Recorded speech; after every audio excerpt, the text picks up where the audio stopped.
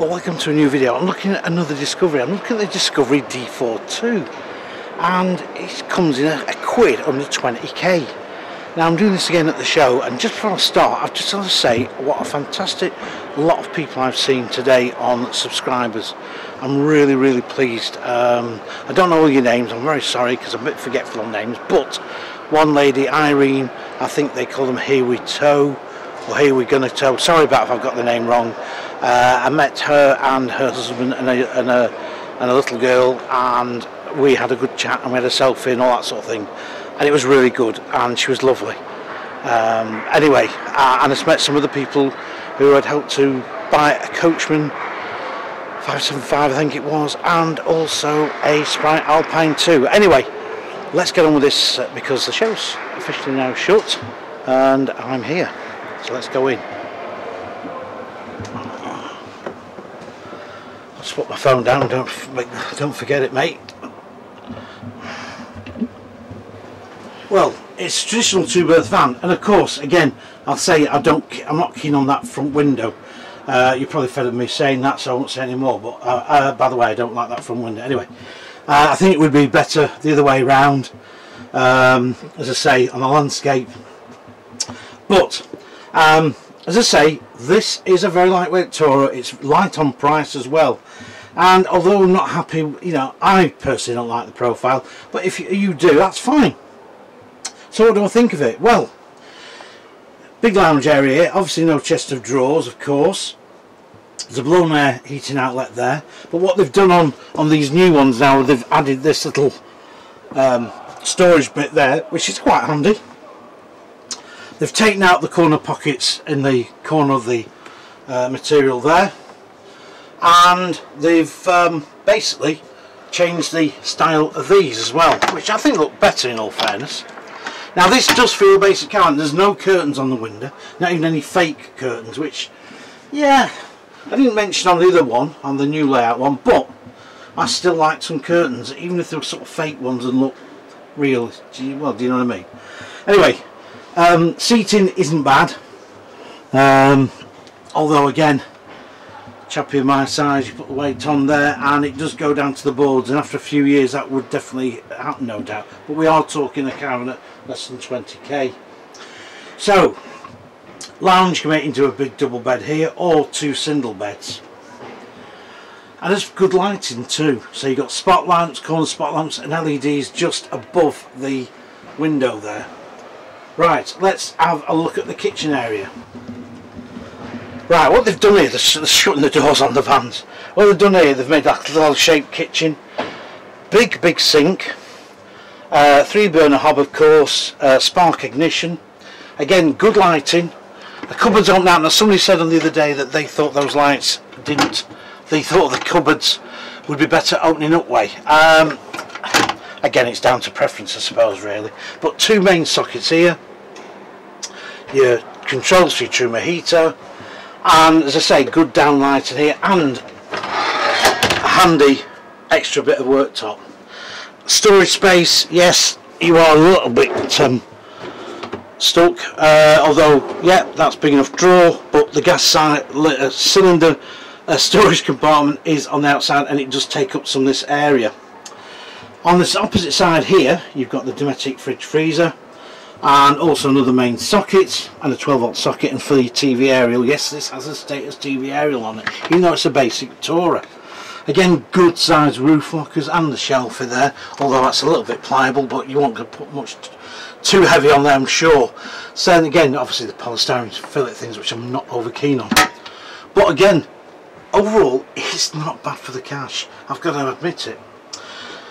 Bit of a lip on here so you can leave stuff on there if you were towing like your coins or whatever. Again, there's no microwave in there, and of course as a Bailey feature, the battery is in the floor. Some people may like that, some people may not. Personally, if I've got to pull and lift that out to get the battery out, I think it's easy to get from the side. I know Tabert have done that, probably one or two others, a bit of a motorhome trick. Anyway, let's go in this washroom. Right, now the washroom, as I said, with that curve in the wall, it does make it, give it a lot bigger. You've got the curtain there, which obviously, yeah, it will stick to you when you get in the old shower there. But on the whole, it's not a bad size, and again, it's no window, but I can forgive it for its price. It's got a decent enough roof vent in there, good LED lighting, and basically, it's not bad. It's practical. There's a bit of storage, he says, but there isn't storage in there. It's just boxed out, so I'm lying to you. Sorry about that. Decent little sink there, but there is storage cupboard behind the curtain there, which isn't bad at all. And when it comes to your wardrobe, what they've done, you see, they've given you like a washroom at the back, but they've sort of shared it with the wardrobe. So when normally a wardrobe would be in that rain washroom, they've kept the two separate. Again, for two people, I don't think it's a bad size, but correct me if you think I'm incorrect. Good LED lighting again down there.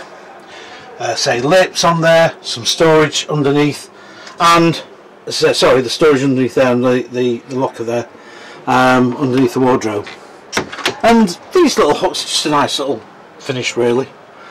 Right, okay, let's not mention the control panel, which is here, of course, and even though it's a more modern one, it is still pretty easy to understand, even for the likes of me. So let's have a bit of a summary on what we think of this, the little two-berth, which I think actually ain't bad. Some people will actually love this van, and I can see why.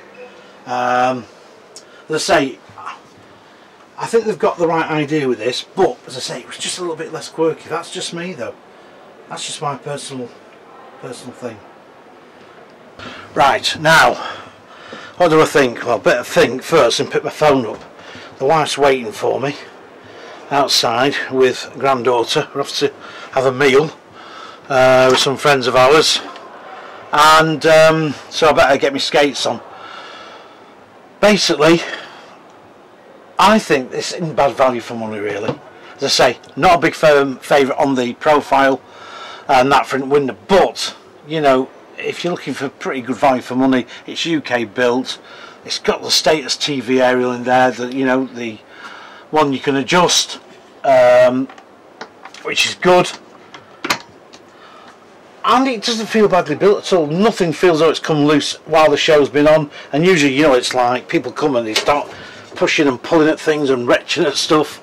We've all done it, probably, even me.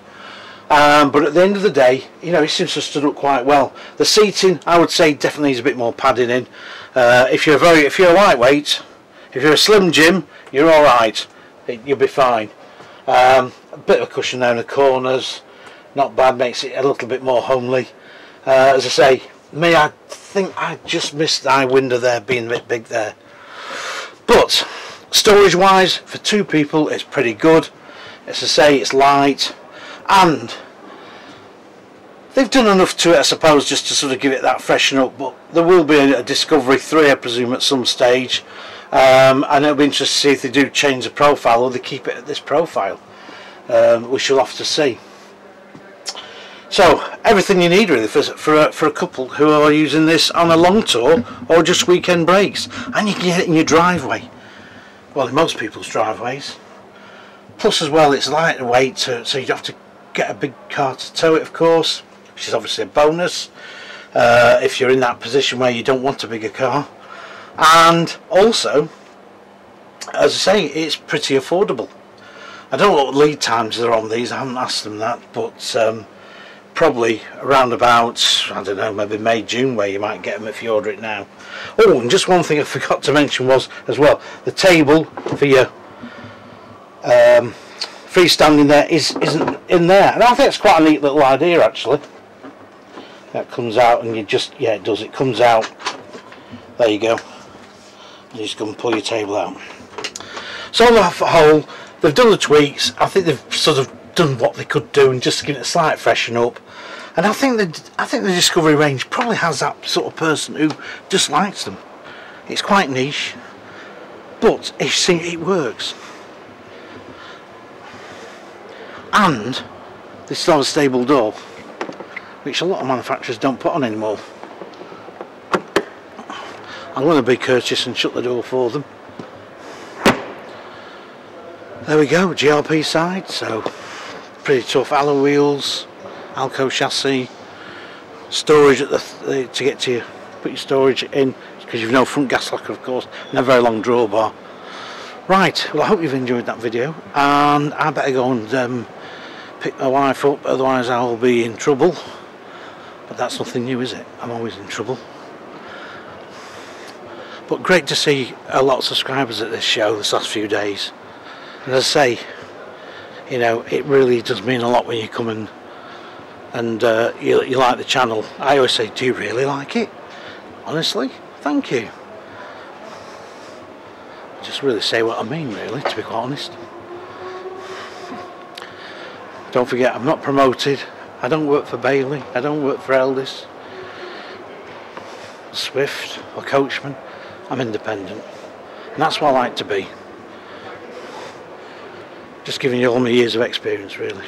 Anyway, enough of all that rubbish. Let me see you on the next video, and keep safe, and thanks for watching, and please keep subscribing, and if you do buy any of the vans you see on the video, please mention the channel as well. That'd be good. Thanks very much.